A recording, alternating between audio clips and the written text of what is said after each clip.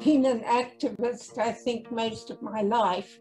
I was born before the state of Israel. I was born in 1939, and the first words I ever heard was the fear in my family's voices when they talked about a place called the Warsaw Ghetto. It was the last fight of the Jewish resistance in occupied Europe. So I was very aware of being Jewish. My friend's family had in South Africa had perished. In many of them, their grandparents, their aunts, their uncles had perished in the Holocaust. So it was it lived with me, and you were born and brought up with the sense that you too could one day be affected. It had a huge resonating effect on you. And it was one of the reasons why I wanted to go to Israel, because I thought that was an insurance place. But I also grew up in South Africa, and I began to see oppression around me, and I began to feel my own privilege. And I thought Israel was a place where equality existed. This was in the 50s, long before the Six-Day War. And then I went to Israel with a group that I joined. I was part of a Zionist group. I was a strong Zionist until I went to Israel and found out what was really going on. And it shocked and horrified me and betrayed me and really turned me upside down. I became very dismayed, very unsure of myself, and almost in a state of confusion.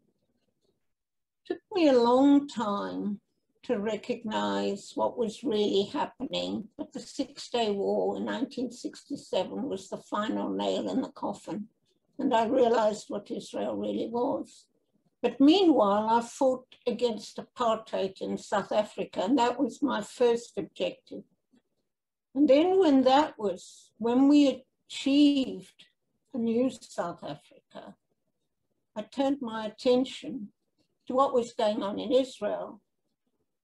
And I was very active in Jewish groups against the occupation, Jewish groups for Palestinian rights. And I used to say, I used to reflect my views on my Facebook page and on my Twitter feed. And then in 2018, my husband died very suddenly, and it was a terrible blow to me. We were very close. And then just after that, I got breast cancer. And just after that, I heard from the Labour Party to say that that I had to warn me about my behavior because of that I was upsetting people because of the things I wrote on Facebook and on Twitter. And then there was silence until 2 years later, when they sent me a notice of investigation pointing out all the anti-Semitic comments I'd made. Every single thing was about Israel. And the notice, they went on. I couldn't talk to anyone. It was a major shock. Both times I felt a body blow. It was a body blow. How dare they, these people who knew nothing, had experienced nothing about being Jewish, knew nothing. They thought they knew everything. And basically, they were there is a division in the Jewish community between those who have commitment to Israel and won't hear anything, and those who believe that what Israel is doing is wrong, and that we have a responsibility, because we are Jewish, because of what has happened and our experiences, to stand up for what is right. And the Labour Party has chosen to side with one section of the community, that section of the community that chooses and wishes to silence Jews, what some people call Jews of conscience.